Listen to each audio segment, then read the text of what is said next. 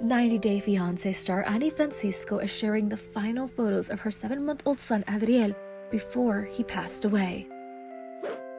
The reality star shared a series of pictures of her son at the hospital over the weekend on Instagram, writing in Spanish, "These were the last photos an hour before my son's surgery.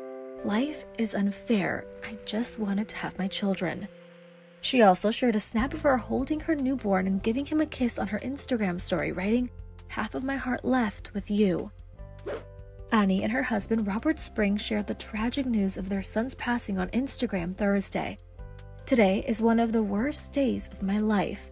My son Adriel Spring died. I am devastated, and my family. Life is so hard and difficult. I never thought I would lose my son. He was a fighter. His heart couldn't take it.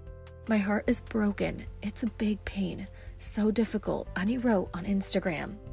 Meanwhile, Robert shared a quote card on his social media page referencing the angel number 777, which read in part, "It's a sign that the universe is with you and is supporting you on your spiritual path."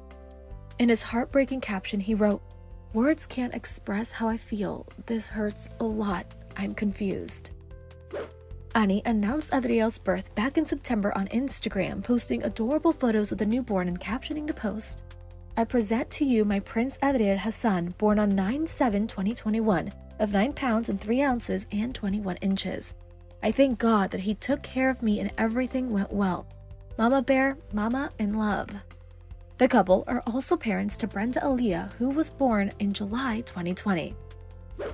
Robert and Anny first appeared on Season 7 of the hit TLC show 90 Day Fiancé in 2020. They first connected on Facebook and were engaged within 8 hours of meeting each other for the first time.